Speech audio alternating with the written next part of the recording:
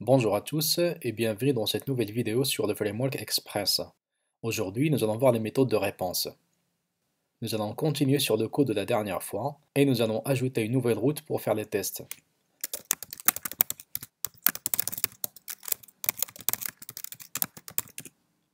La première méthode de réponse est la méthode send que nous avons déjà utilisée jusqu'ici. Dans send, on peut mettre n'importe quel message, on peut même le formater en HTML.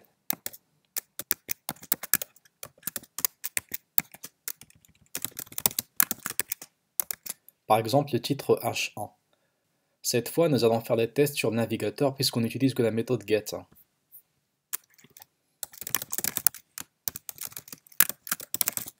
Voilà le résultat qu'on obtient. Donc la méthode send peut envoyer n'importe quel type de réponse. Imaginez qu'au lieu d'afficher un message sur le navigateur, on veut plutôt afficher une notification sur la console. Donc on mettra console.log.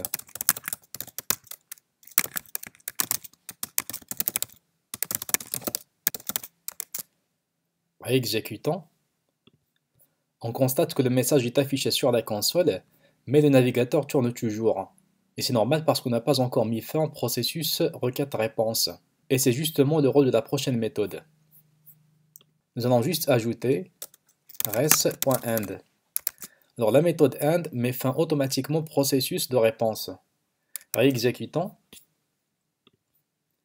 On constate que le message est encore affiché et le navigateur ne mouline plus. Il y a aussi la méthode download associée à l'objet réponse et on va spécifier le chemin du fichier qui va être téléchargé. On va par exemple supposer que c'est le fichier home.js qui va être téléchargé. On mettra donc le chemin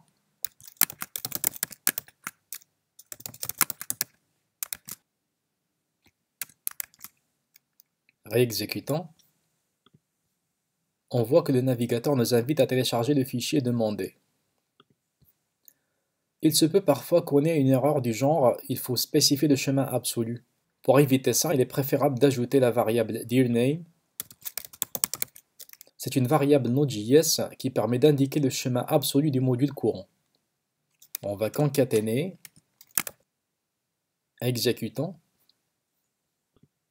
Ça nous donne toujours la possibilité de télécharger les fichiers. Download, on peut lui associer n'importe quel type de fichier, que ce soit un PDF, un fichier zip ou même un fichier JS comme on vient de le voir. Il y a aussi la méthode json qu'on associe toujours à l'objet res. Vous aurez compris que le format à envoyer c'est un format JSON. On mettra par exemple une chaîne de caractères qui contiendra la clé nom avec mon nom par exemple en guise de valeur. Alors réexécutant. On voit que la forme d'affichage a changé, parce que dans ce cas, c'est un format JSON qui a été envoyé. On peut même spécifier un objet littéral JavaScript, par exemple, je vais l'appeler ob. Dedans, je mettrai la clé nom avec la valeur souhaitée, et la clé prénom avec mon prénom. Et à la place de la chaîne, on va spécifier l'objet ob.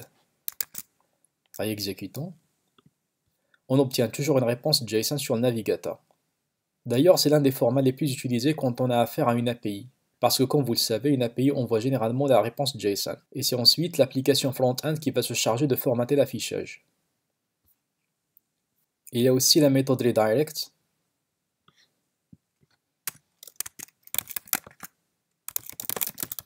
Qui permet de rediriger le navigateur du client vers une nouvelle page. On mettra par exemple l'adresse de mon site.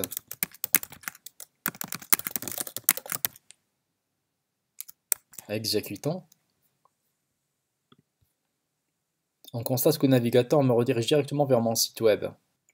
On va inspecter le code pour voir ce qui se passe. On recommence.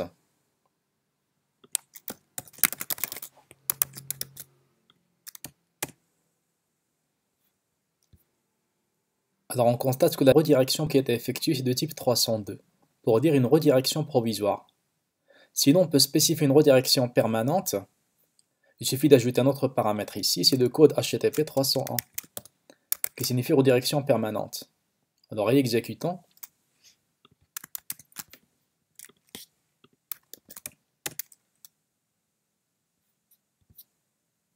Maintenant, j'ai le code 301 qui signifie une redirection permanente. Il y a aussi la méthode sendStatus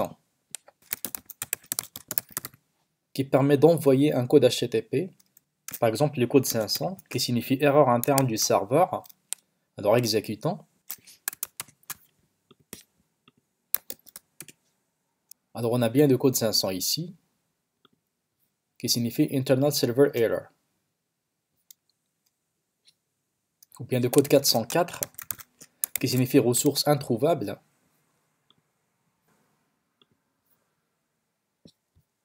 Etc.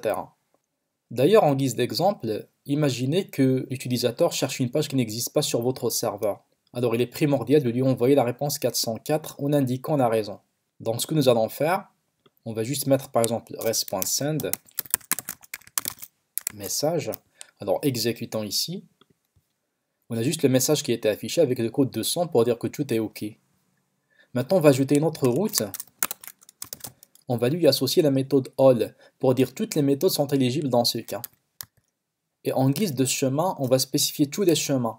On va faire ça soit avec le symbole étoile qui signifie tous les chemins, ou bien avec une expression régulière littérale comme on l'a vu avant dans une séance de JavaScript. On mettra point étoile pour dire n'importe quel chemin.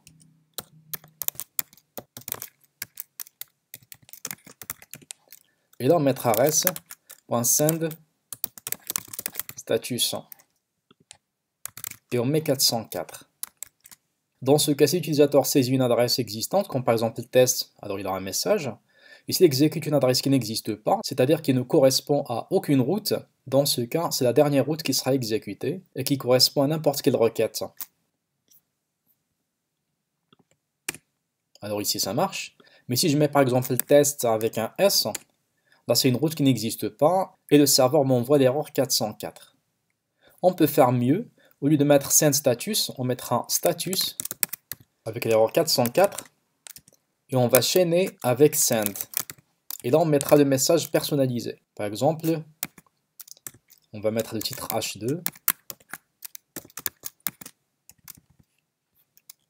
et en guise de message on mettra page introuvable. Alors exécutons. Alors on a ici page introuvable. C'est-à-dire qu'il est possible de chaîner send avec status. D'ailleurs, c'est la meilleure méthode, parce que ça permet d'envoyer à la fois le code HTTP et le message personnalisé.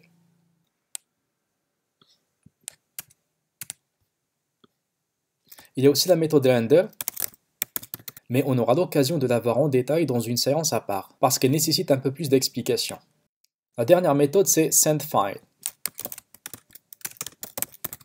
Comme son nom l'indique, elle va envoyer un fichier au navigateur. Dans ce cas, on va créer un fichier HTML, juste sur la racine du serveur, bien que ce ne soit pas une bonne pratique, mais c'est juste un test. On mettra du code HTML conforme HTML5. Et là, on mettra par exemple un titre H1. Et là, une balise div. Le fichier index.html est bien le document que l'on va envoyer. On mettra son chemin ici. Réexécutons.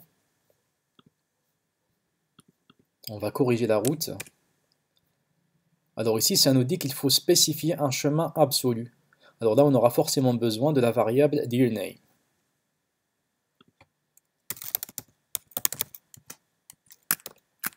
Exécutons encore une fois. Et voilà, c'est la page demandée, dans ce cas c'est notre document HTML. Notez que cette méthode n'est pas très utilisée parce qu'on préfère la méthode render, mais comme je vous ai dit, on va la traiter dans une séance à part parce que ça demande un peu plus d'explications. Mais c'est une méthode qui est très utilisée aussi si on veut créer des vues avec Express.